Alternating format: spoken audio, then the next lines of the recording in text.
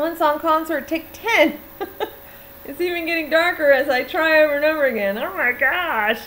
Sometimes I feel like with these one song concerts, I'm going up against a final boss and I just keep dying. Ugh. It's not you, it's me. I don't think I can tell you anything you didn't see. The dangerous trip is over, time to stride into the sun. On that part of your journey, I don't think I am the one. It's not you, it's me. Now our time is over and you've come to say goodbye. You're standing strong as always with that sadness in your eye. You've always stood beside me, thick or thin, lose or win. With every happy ending, a new dawn has to begin. It's not you, it's me.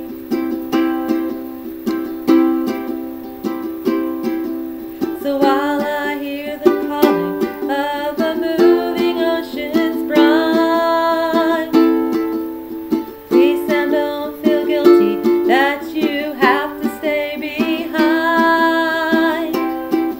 You've got a brand new story you've got to write out on your own. My journey's not finished and this ending's mine alone. It's not you, it's me. It's not I didn't notice while I fought the darkest night, that in our weakest moment it was you who turned the tide. Those trials and tribulations had to be so you'd grow strong. Though I walked beside you, it was me you brought along.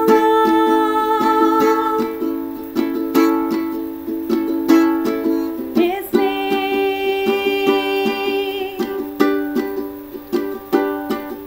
So how can I tell you what my lips just cannot say? Why should you think your love could take the pain away? Some hearts when they're broken simply cannot take a man. But know that it's unspoken, I will always be your friend. It's not you,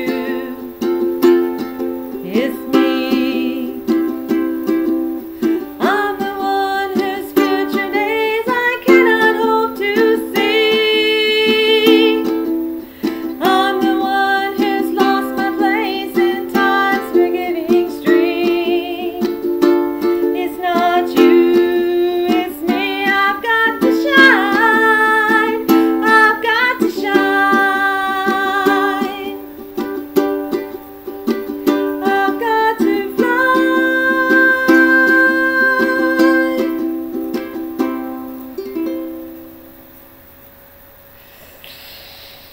If this were the final boss, I would be chopped in half because I messed up at the very end so big that it was like total meaning of the song almost changed.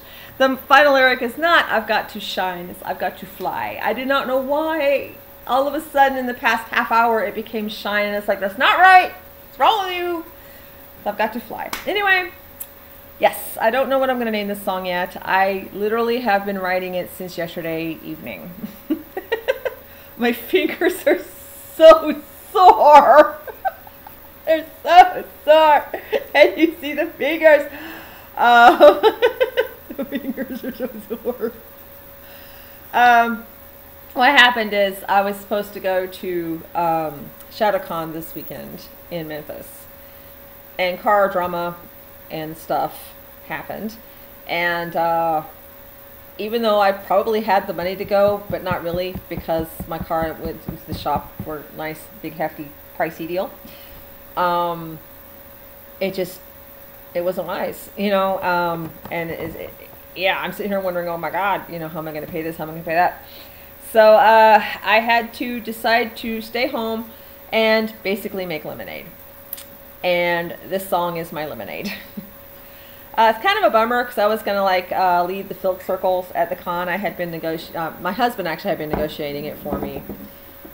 Fortunately, I had brought in the very talented Melinda Lefevers to be there with me, and so she's able to pick up my mess. Thank God for that.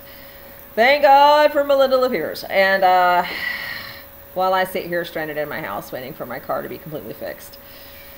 I mean, I'm not stranded at the moment. It's not in the shop, but I've got to drop it off again on payday. Guys, car drama, car drama. I'm going to write a song about car drama.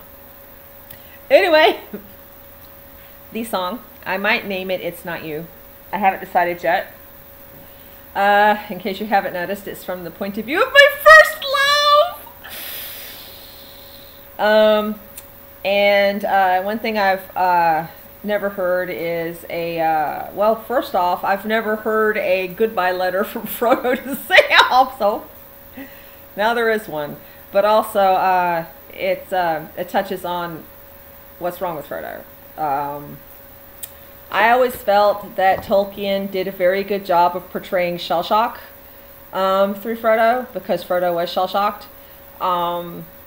It could have been from Tolkien's personal observations, experience, or whatever. I mean, shell shock is not a new thing. It's just the way we address it now is a new thing.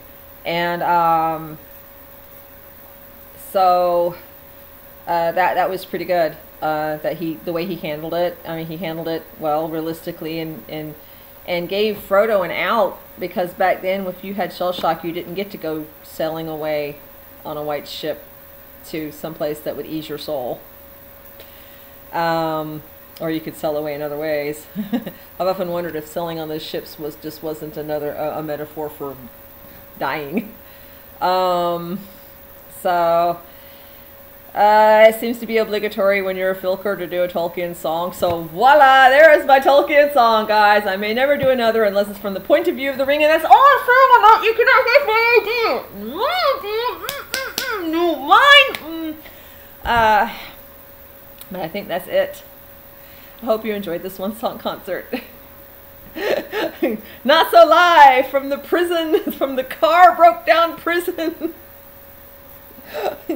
of coldish Southern Illinois. I'm gonna shut up now.